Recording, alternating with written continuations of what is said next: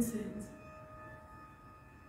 Among all the letters from brothers and sisters, mine wishing you the best may not be missing tomorrow.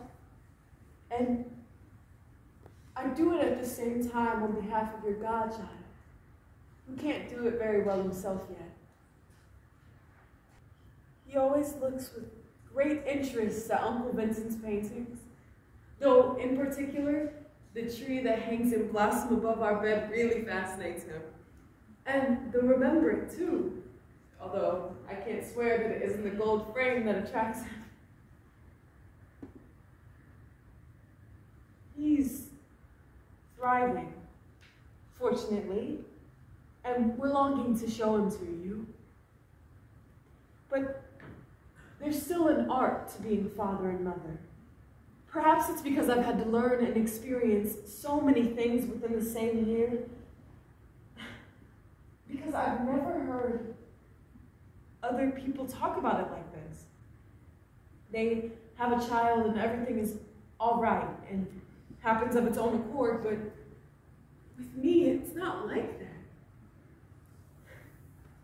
What surprises me the most is that such a tiny baby already has an entire personality, in the face of which you're utterly powerless. He sometimes looks at me as if to say, what are you actually doing to me? And I know much more about things than you do.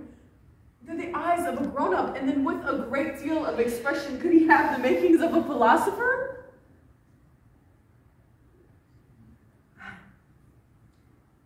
He doesn't leave his mother much free time, but I did escape briefly for the opening of the Independence to see your paintings hanging.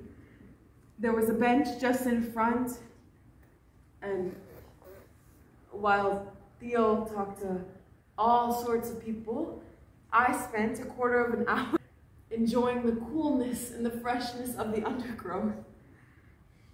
It's as if I've been to that little spot before, and I know it well. I love it so much.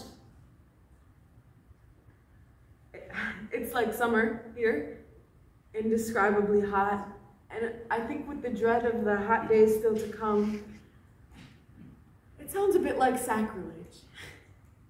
With the first delicate, tender green on the trees now. But after all, I like the winter much better. I must make haste my letter because Theo was waiting for it. Best wishes, your loving Joe.